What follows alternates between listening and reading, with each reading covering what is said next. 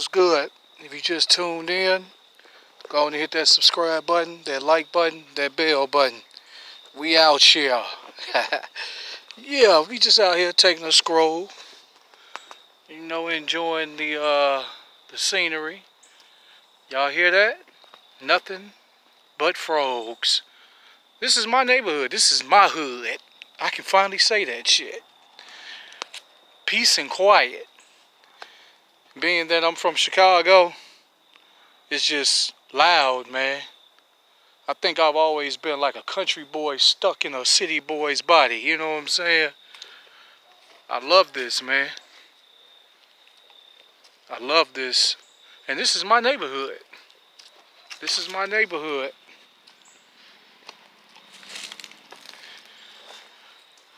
There's deer around here, black bears. The majority of the black bears, you know, they keep to themselves. We just out here, man, enjoying ourselves. Me and Loki. Sit. What's up, dude? Tell your people hi. I don't even think I need this light on, do I? Nope. Let me turn that off. It's still light out here. Yep, down. Good boy. That's what I'm talking about. Yeah, we still out here having fun. Foos, good boy. Yeah, we just out here walking. I'm gonna tell you guys the story, not today, but I'm gonna tell you eventually what made me choose a Cane Corso. Why is he my preferred breed? Well, first off, all my life I've been raised with dogs. You know, like raised with wolves. But anyway, haha, I know that wasn't even funny. But anywho, so I've always had dogs in my life. My first dog I had in 1990. She died in 2005. Alexis, my Doberman. Oh man, that was my love, my heart right there. And so, and then, you know, I had gotten me a male Doberman, bred them. They had pups. I didn't even sell the puppies. I could have. I had papers and everything.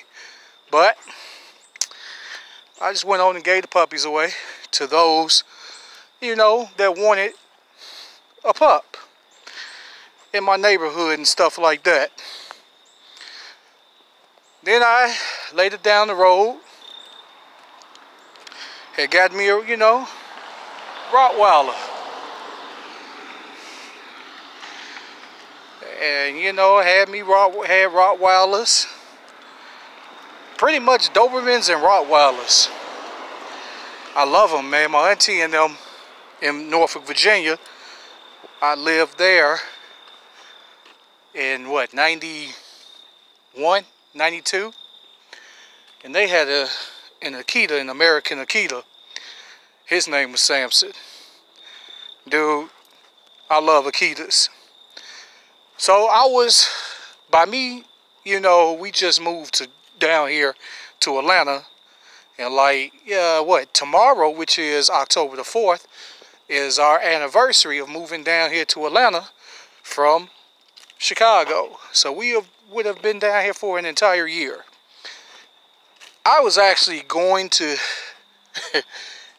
I was torn between another Cane Corso, a Dogo Argentino, and an Akita.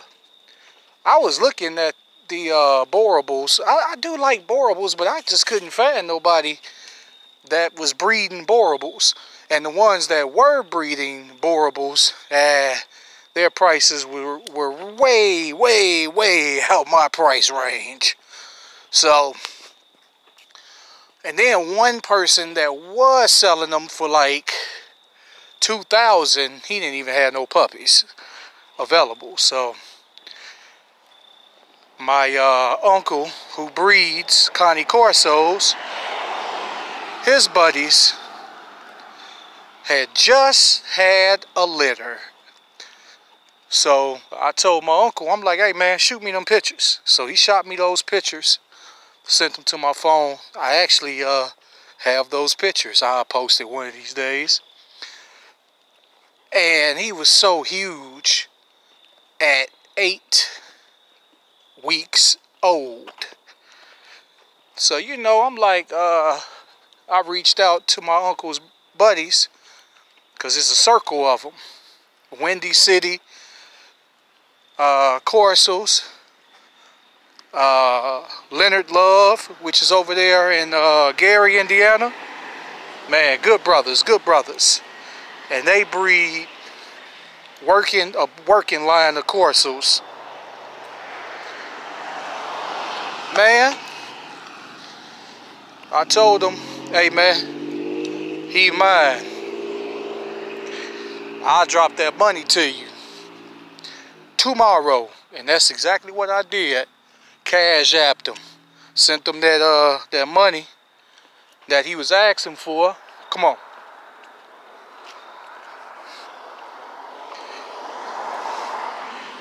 And so I drove up there. I told him I'll be up there next weekend to pick him up. As soon as I dropped him my money, seen the puppy like Saturday, contacted him, sent him the money Monday, and I was up there Saturday morning in Gary, Indiana. That's only a 9-hour drive. That was nothing. Turn your music on and relax. I'm always traveling anyway, so, you know, a couple family members met me over there because they stay in Chicago. We consider Gary, Indiana, the south side of Chicago. I'm just going to be honest with you. So, I grabbed him and came right back down here the next day. You know, so I love this breed. This breed is a very athletic, strong breed.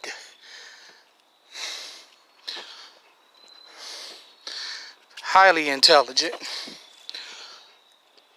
Very easily trainable. I'm breathing hard because I'm walking up this hill. Let me show y'all. See? That's going down. This is going up. Come on. I wish you would pull. Help me up this freaking hill. So, here we are. But yeah, man.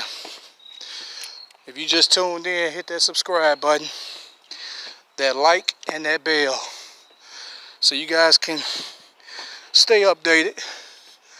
And if you just tuned in and you're wondering how old Loki is, 7 months. He turned 7 months on the 26th of September. And that was what, the other day. So, yep. Yeah, man, so he's gonna be a beast like his daddy. His daddy's huge. His daddy weigh in at what, 125? And he moves around like he's 40 pounds. Yeah, Loki gonna be big like his daddy. Loki eats right. Good exercise. He's coming along. You know, he's still a little hard-headed. Off leash. But he does actually good off leash. It's the distractions that, you know, of course, with any puppy, you know, the distractions will have his mind somewhere else while you're calling him. Yep. Alright guys, I'm getting ready to jump off. Hope you guys enjoyed our little walk like we try to do every day and all that good stuff. One thing I love about Loki is he's always aware of his surroundings. You can't run up on him, man. Because he's always alert. Always. Come here, Foos. I've been letting you lead a little bit too much now. Now you know how to walk with me. So, alright guys, I'm jumping off. Y'all tune in. I'm gonna come up with some type of title for this. I don't know, I guess a daily stroll through the neighborhood. Alright guys. Ooh, somebody's barking. You hear him? Yeah, you hear him. Alright, I'm jumping off. Peace. Church. Yo, Loki. Loki, you want to say bye? Loki. Say bye to your fans. Alright. Church.